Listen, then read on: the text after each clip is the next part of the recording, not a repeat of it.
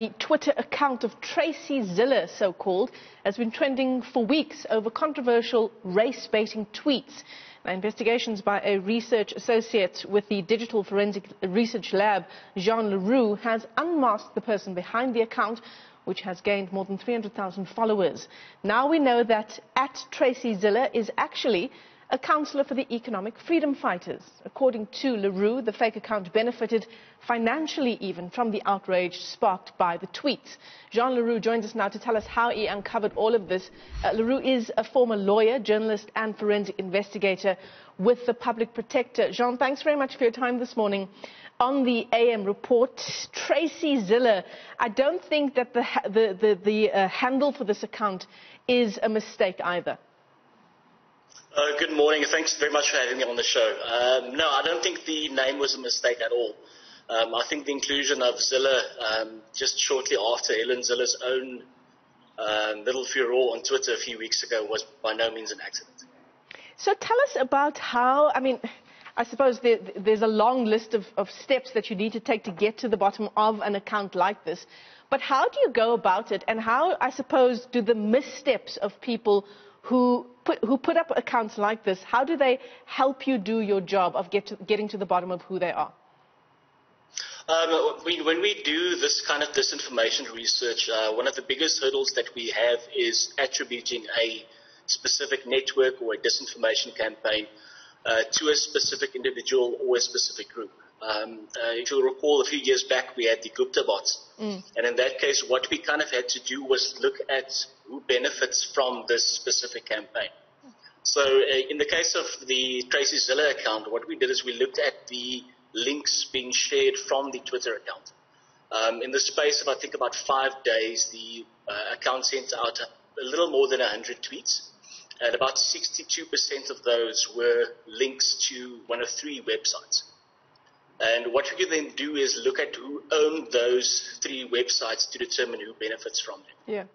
What was happening was that the account, which was one of a whole network of accounts, Tracy Ziller was just the most prominent in that network. They were basically amplifying these links pointing to websites owned by this one individual. So, Jean, for those of us who are hearing about this kind of disinformation campaign that's brought on by a fake account of this nature, why is it important for us to get to the bottom of what is happening with an account like this? What is the aim of sowing this kind of disinformation? Well, the aim generally differs. If you take into consideration the Gupta bots, their aim, they had a very specific political and reputational aim. In this specific case, the aim seems to have been a monetary one.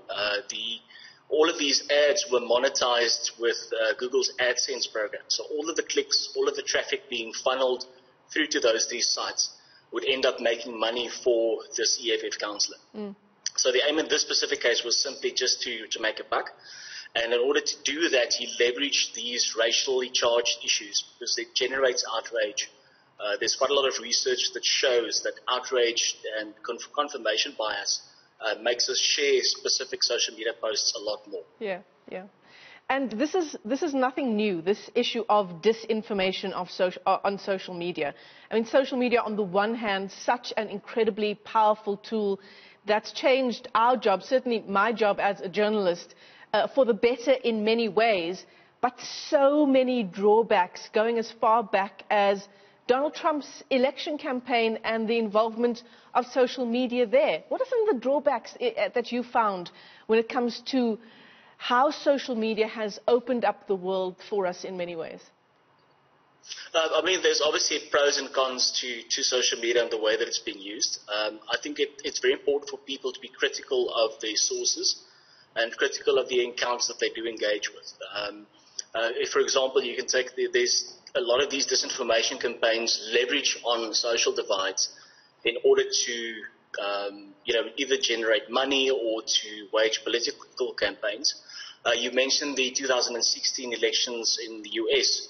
In that specific case, there were Macedonian troll farms that were busy playing both sides of the field to generate outrage. They would actually take a stake in both sides of sensitive issues and then use that to funnel the traffic through to different websites of theirs, just to make money off of that. Yeah.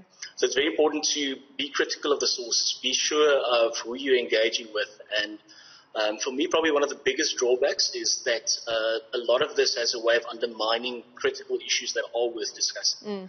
We saw that with the White Monopoly Capital campaign. That degenerated into a kind of a bot slander instead of an actual issue that needed to be addressed. And a similar thing here now.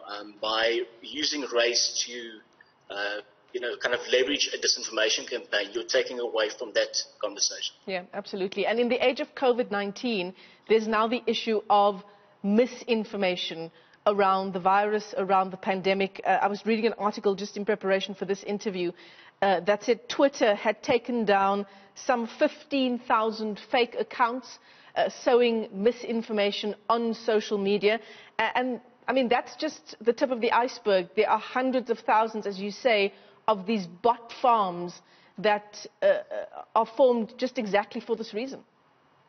Exactly. I mean, we've kind of taught ourselves to gear up every time there's some breaking news, whether it's elections, whether it's the Australian fires, whether it's the downing of an airplane in Iran. With all of these world events, there's these disinformation campaigns and misinformation campaigns that spring up from that. Yeah. And so we've kind of geared ourselves up to look out for those and then try and stem them before they can get out of hand too much. So, we might know how to tell the bot farm from a reputable source. We follow people that we know or organizations that we know are reputable. But for ordinary people, how do they make that decision? I think that it differs from case to case. Some, and especially lately, a lot of the fake accounts have become a bit more nuanced in the way that they present themselves. But there are various indicators. You could look at the creation date of the account. How recently was it created? You can look at, for example, is it using a fake profile picture or a cartoon or something you can easily do a reverse image search on? You can kind of look at the content that it shares. Is it only sharing partisan content? Is it only retweeting a specific set of websites? All of these are the little signals that you can use to determine whether an account is authentic or not. Yeah, some good advice there for ordinary Twitter users, for myself as well. Thanks very much for your time. Jean Leroux is, in fact, a former lawyer, former journalist and a forensic investigator with the Public Protector's Office. He's now a research associate with Digital Forensic Research Lab. The Twitter account, you may have come across it, @TracyZiller. It's now found to have been a counselor for the economic freedom fighters who's behind that account and who is, in fact, making money off of it.